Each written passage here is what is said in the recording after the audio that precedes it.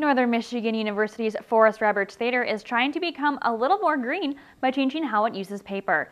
A color program is printed at the start of the season that includes every show for the year. The audience for each show is encouraged to return the program when leaving the theater.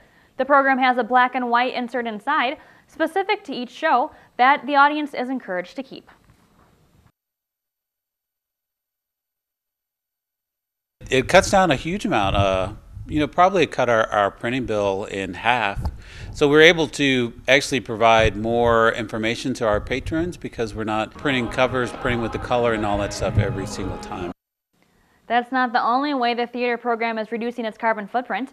It's also moved away from making its set pieces out of plywood in favor of cardboard. It's a whole lot lighter, and we've had a learning curve of learning how to paint and work with this material. But from the audience, you can't tell that it's corrugated cardboard. Besides being easier to store because of lower weight, the set pieces are also much less expensive and more easily recycled in case of damage.